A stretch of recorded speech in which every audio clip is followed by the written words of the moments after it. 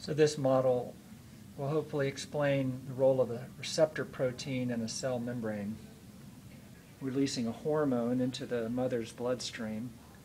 And this hormone acts as a substrate, and it locks on to the active site of the receptor protein in the cell membrane, which causes a molecular tweak or shape change, and that will begin a cascade of chemical reactions from intermediate to molecule A to molecule B, eventually to molecule C, resulting in a chemical reaction in the cytoplasm of the cell, in this case to make mother's milk.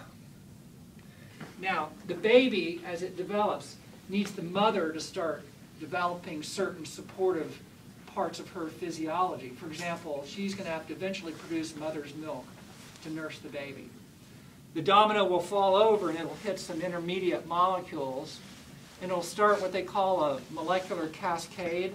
We can call it a chain reaction. And one of the cool things about the way receptor proteins work is one initial stimuli can create multiple pathways to the same end. Now, David, would you want to take that ball and knock that first domino over?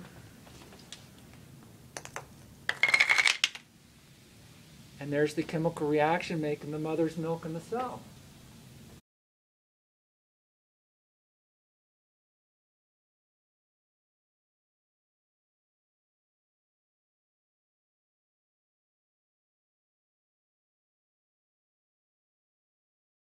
Hey, Jared. Can you roll the ball into the receptor protein? Let's line it up, make sure it's going to work. Yeah, try it. Lame. Try it again. Come on, Jared. Wait. We got to line that sucker up. Come on, Jared. Lame. And just push it Lame. No, I did it right. over. Show the molecular So should I cascade. just like push it? Yeah, you got to push it so it, yeah. Try it again. Oh. Oh my God. Ruined it.